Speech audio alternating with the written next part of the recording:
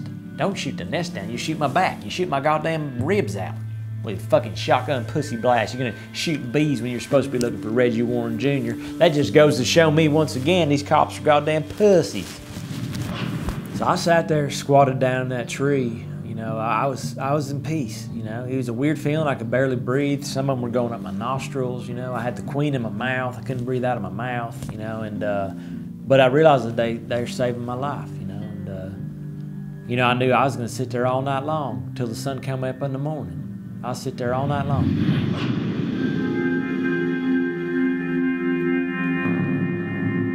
The sun started coming up in the morning and my body was so swollen. I mean, you gotta think I was swollen. My muscles were fucking aching because I had about 200 pounds of bees on me, okay? Try doing a squat for 12 hours out of the night with about 200 pounds on your back. My calves were cramping, like whenever you get a blowjob, and sometimes your fucking calf cramps right as you're about to bust, and you go, oh God, hold on a second.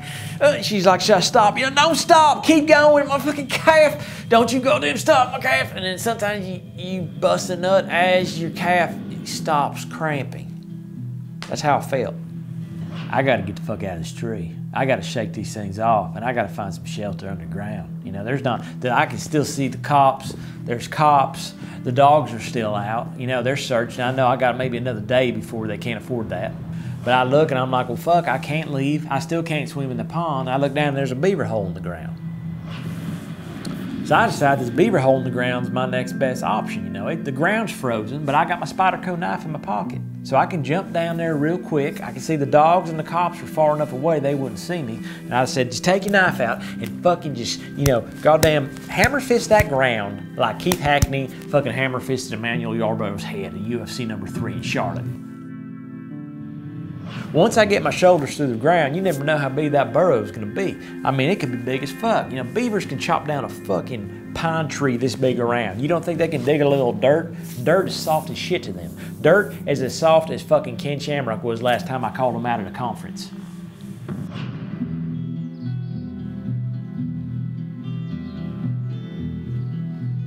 So I'm sitting down there in the hole, and I hear this god-awful noise coming from the corner. It's like, I'm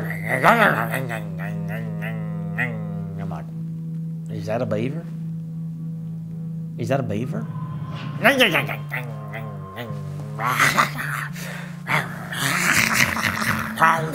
like, fuck, man. I'm like, this thing sounds mean as fuck, you know? And he keeps attacking my steel-toe boots. You know, he keeps biting them. You know, he can't go through steel. But I'm like, whatever this is fucking courageous. It's got balls of steel. What the hell? What is that? That's... What the hell? He was a goddamn honey badger. He's a honey badger. He's a honey badger. Y'all ever seen a honey badger? Has anyone in this room ever seen a honey badger? Do you know what a honey badger is?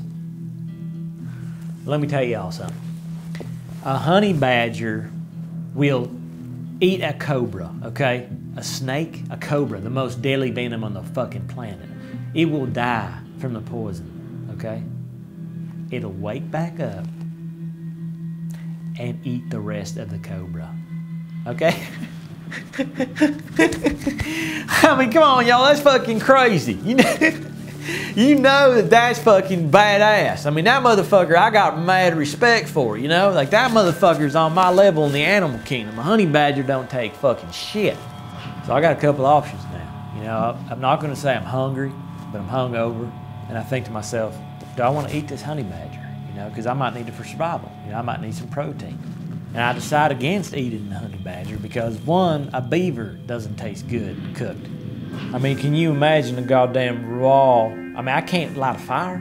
I'm underground. They'll see the smoke, you know? I can't... Why would I want to eat this thing? It's going to taste like shit, you know? I can make it a few days without food. I don't give a fuck, you know, as long as I get away from the cops. And the problem I was having was every 15 minutes, this honey badger, like clockwork, was attacking my goddamn feet.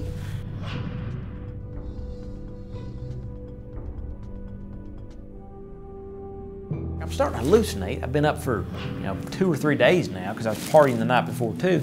I'm starting to carve my knives and this honey badger's looking at me and I can swear he says, let me carve one. You know, I'm like, you can't carve your goddamn little animal, man. You're a honey badger.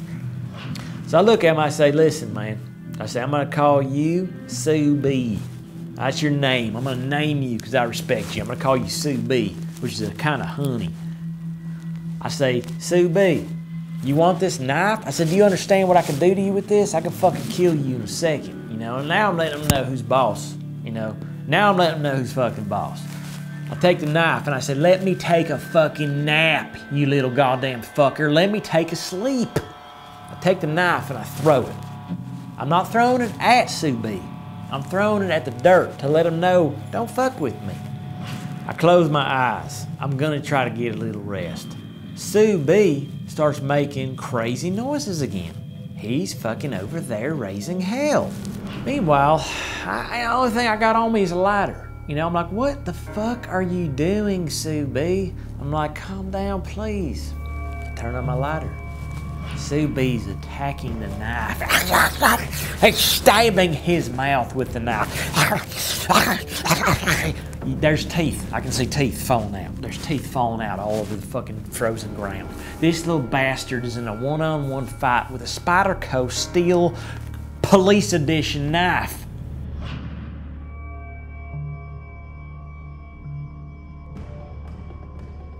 I woke up a few hours later.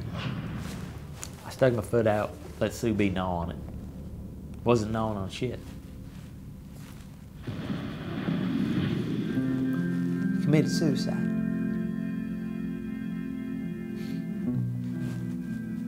He killed himself.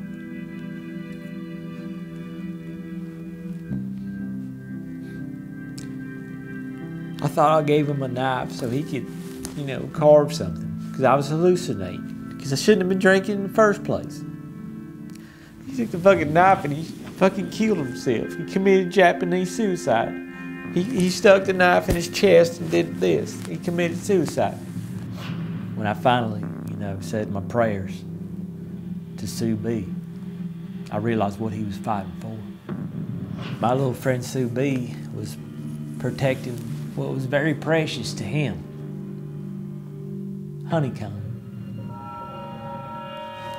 He had about 2 pounds of honeycomb he was protecting in the corner of the fucking thing. He fucking loved his goddamn honeycomb so much. He fucking loved it so much. Why did I do that? Why did I give him the knife? So I calmed down. I forgave myself for what I did to him. You know, I didn't do it on purpose. You know, it's just another mistake in my life. And I started eating that honeycomb. And let me tell you something, that honeycomb was so delicious. You know, I mean, I knew where that came from. I felt that warmth of that tribe. I felt what they had to give. And now I was tasting it, and I was so full. I felt like a bear. I felt like a fucking brown bear in Alaska, you know, who hasn't fucking eaten a meal in a while. It's just gonna hibernate. I looked over and I realized it's really dark in here. You know, usually there's some light coming in. I said, what is that white tint coming from the hole? I got a little closer. He's a fucking blizzard. There's a goddamn blizzard that went on that. I slept through a fucking blizzard. Hell, I knew I made it this far. It was Sunday. You know, those cops, let me tell you something. Sunday football, they're sitting around drinking Coors Light or Bud Light. You know, neither are better than Busch Light. And I knew if there was a foot of snow, those motherfuckers wouldn't be there. I knew I could just walk my ass out of there. So I stuck the stick up there. I measured it. I peeped my head out. There wasn't a soul in sight. I could only hear the truck clearing the roads. There was already a truck clearing the snow from the two-way. I crawled my ass out of there. I was cold. I was hungry because I was still in a little cut-off shirt. You know what I'm saying? Shit, like I said, I've been lifting. I've been lifting heavy weights, real fucking heavy weights. I've been lifting. And pulled myself out. I looked up, saw nothing. My little buddy Sue B was already underground. I kicked some dirt. I filled in the hole. I walked over to that oak tree. I kissed it. I said, "Bula hama salo kola, kola malahala hoja kain tong tang, so man dang dang dong, sang lang bing, kong xing dang, tong tang." Japanese prayer I learned when I was a child to show my gratitude for these bees and what they done for me. They saved my life. I went ahead and walked out of the woods that day. You're not gonna believe what was sitting between two pine trees, glistening, gold, just shiny, beautiful. My Shelby. I had the keys in my pocket. Those dumb sons of bitches. If I were them, I would have cut down the fucking pine trees just to tow my ass to prove a point. The fucking road was plowed for me.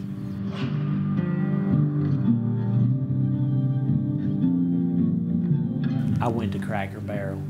I sat down. I called Cindy and I said, I got a fucking story for you.